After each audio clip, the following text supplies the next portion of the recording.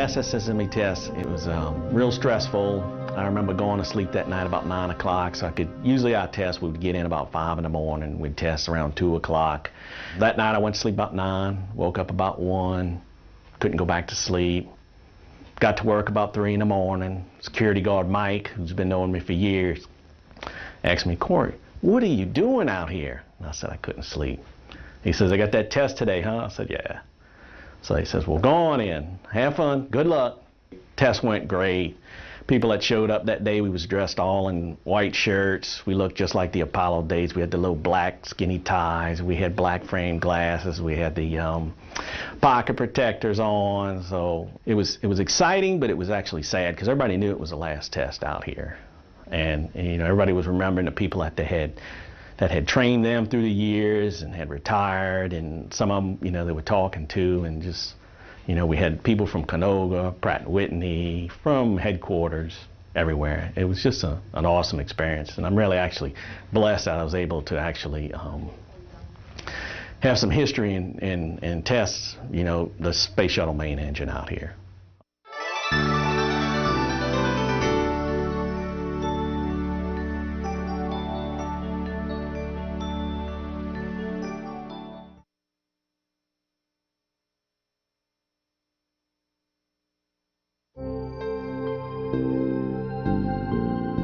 I started working here for SSME around November of 2001.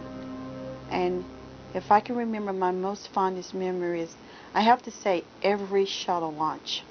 Pretty much being in the control room, just watching the engines light up. And everybody's waiting for them to turn off.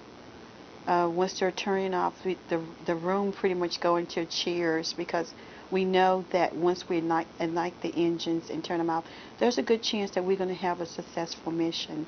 There was one launch that I actually went to KSC for, and I was observing all the operations in the stack. That's where the SSME team sets at for each shuttle launch at KSC. And I actually went out just minutes before we launched the shuttle. And that was my first live shuttle launch that I had ever seen. It was very impressive. Since then, I have seen one more, and I'm hoping to see plenty more in the future.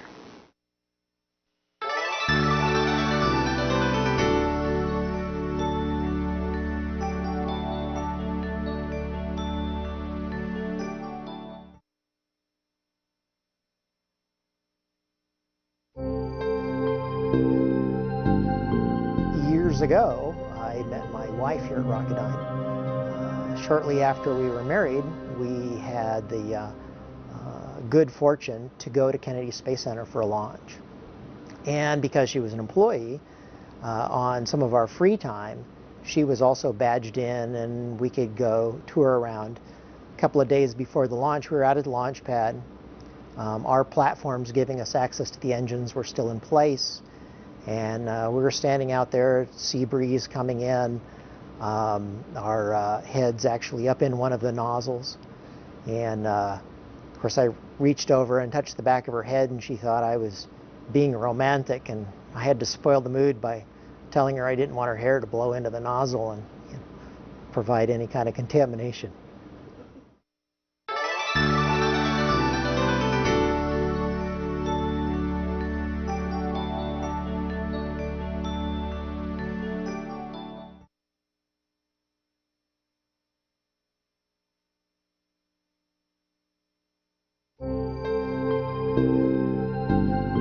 One particular memory that stands out for me working on the Space Shuttle program is doing the routine post-test inspections that I was learning in my first few years here as turbo machinery.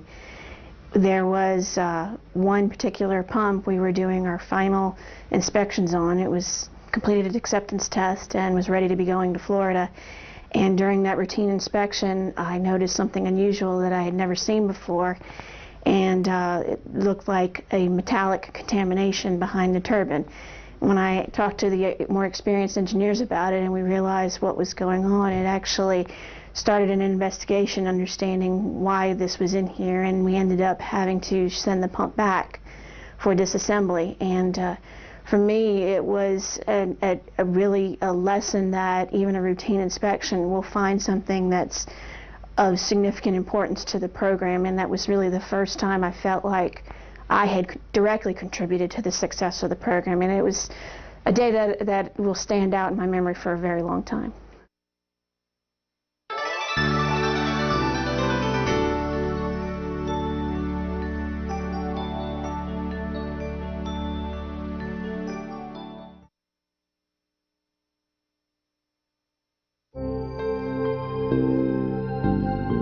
I was fortunate enough to hire in up at Mississippi, and they were in dire need of a computer engineer. I came out there in 1977 in the summer, in the fall, and came to work on a computer system because it had been down for 3 weeks, and they couldn't test the shuttle tanks with the liquid level sensors. Marv Carpenter was the engineering manager at that time, said that I got asked how long it would take to get the system up and running if I had an estimate, and I told him I didn't bring a lunch. So I expected I would get it in, and it was up in about an hour, and he said, "You're probably one of the smartest engineers I've ever met." Very fortunate. The only thing I knew was it happened to be that particular computer, but about a week later, Marv called me and he says, "Would you be interested in going to work for Rocketdyne?" And I says, "That'd be great." And he says, "Well, what would it take?" And I said, "I don't know. What does your smartest guy now get?" So I happened to be looking at Plowden was a test conductor, and I hired in as an MTS-4 that day, and that's been a great life ever since.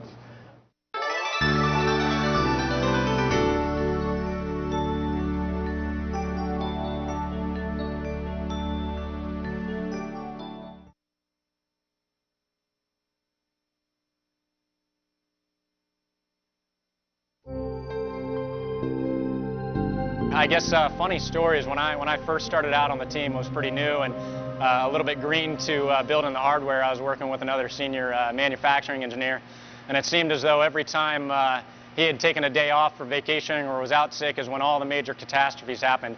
We had some hardware that was damaged a few times, a duct that flipped in a dolly, and I was the one here to respond for it, and really didn't know what to do, so I was having to run around and collect a group of people to come help me solve the problems. But without fail, it always seemed like the bad things went wrong when he wasn't here and I was, so I wasn't sure if it was my fault or someone else's. But it was pretty interesting. It was a good learning experience on the program.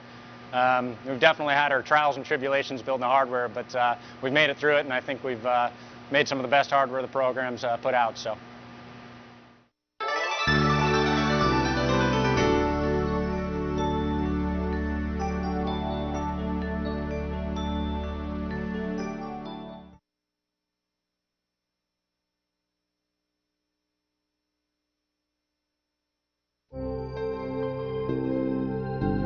I'm originally from the Boston area, and I had originally thought that I'd like to have a career somewhere in the New England area, and I did get an opportunity to come out here and work for Rocketdyne at the time.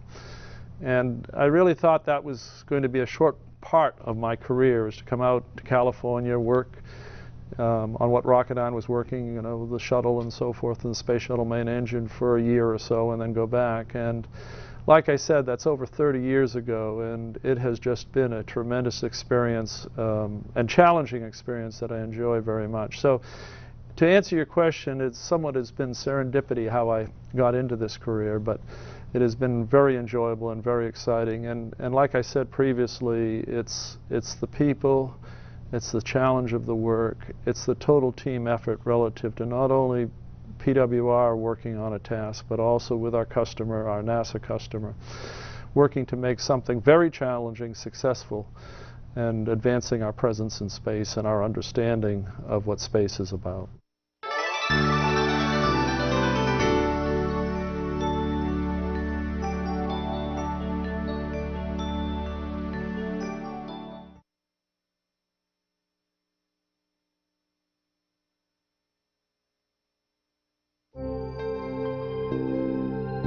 I had the opportunity to see in person my first space shuttle launch.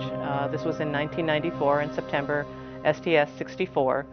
And my daughter was only 3, so she could not be in the stands with me, she had to be on the causeway, which is where the general public can go to view the Space Shuttle launch.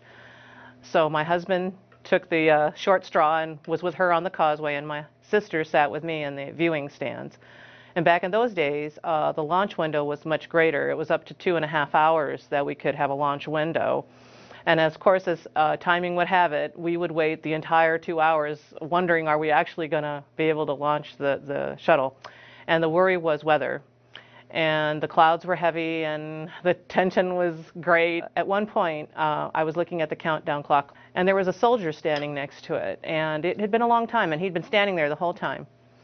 And for whatever reason, in the last moments, he knelt on one knee. And sure enough, within moments, the engines ignited, the fire and the flames, you can see it. It lights up the whole sky, and all the natural flying fish, the alligators, all the birds, everything comes. It's amazing how you see everybody reacting, the people and all, and up it went, and I still remember it vividly. And of course, I had no idea what my husband and my daughter were experiencing. They were quite a distance from ourselves, and we didn't have cell phones back then.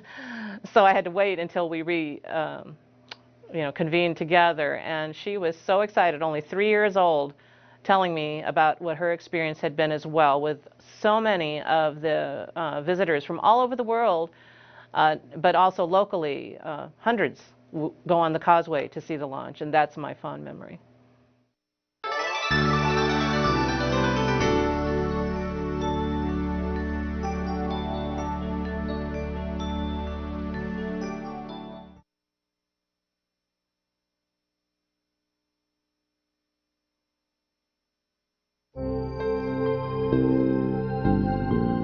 One very memorable experience.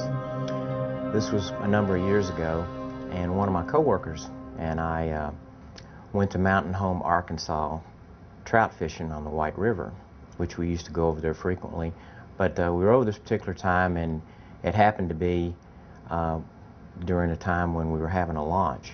So we finished fishing, and we went into town, and of course, Mountain Home, Arkansas, unless you're there for trout fishing, it's not exactly a tourist hotspot. So we went into this little restaurant sort of / sports bar called the Back 40. Of course, there's TVs on the, being a sports bar, there's TVs everywhere. And we said, hey, the shuttle's about to launch. Could we see it on the TV? And we got this dumbfound look. And we said, you know, the space shuttle. And we still got that same look, like, you ain't from around here, are you? And so we looked at each other and said, well, obviously we're not in Huntsville anymore. And I probably should have asked the guy how the Razorbacks were doing that year, and we probably would have gotten a response. Obviously we didn't have our priorities right.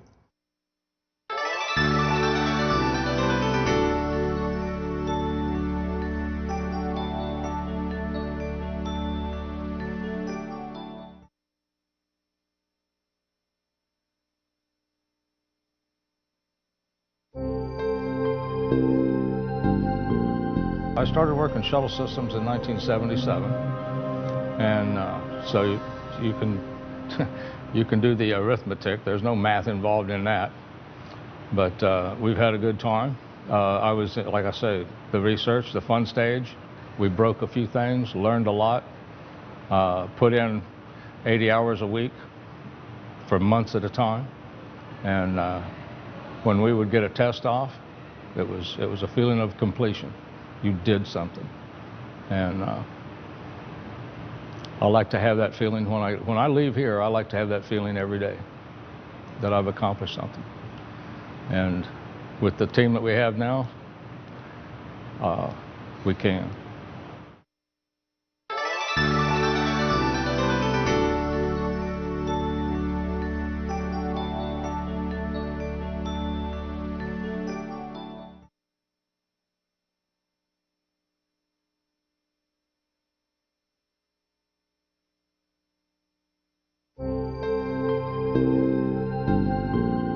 You know, some people worry about what we're going to do after the end of the shuttle program.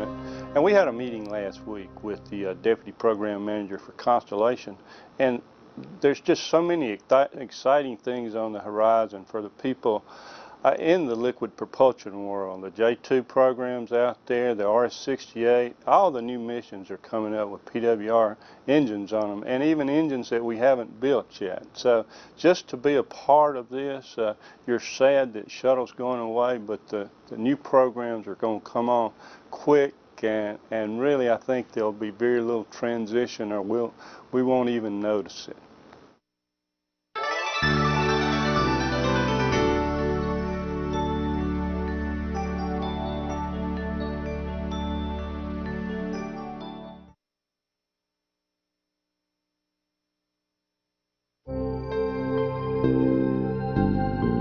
Growing up in the valley, as a young boy, I was able to look up at the Santa Susana and see it light up at night.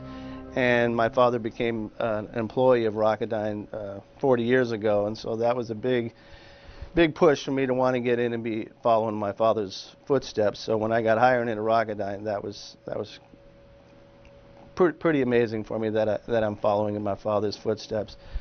And as far as the shuttle itself, I don't mean to be cliche, but when I finally went and watched the shuttle fly, it was just amazing, and I just didn't really understand the power and the uniqueness and how scary it is to watch that fly. And once I got to see that, I'll never forget it. I've always known, working on the shuttle program, that was something great, and I've always been proud to tell people I meet, hey, I work on the shuttle program. Not many people really get to say that. We're a handful of people out in this world that get to say that. And I've always been proud, but watching the shuttle fly just solidified it.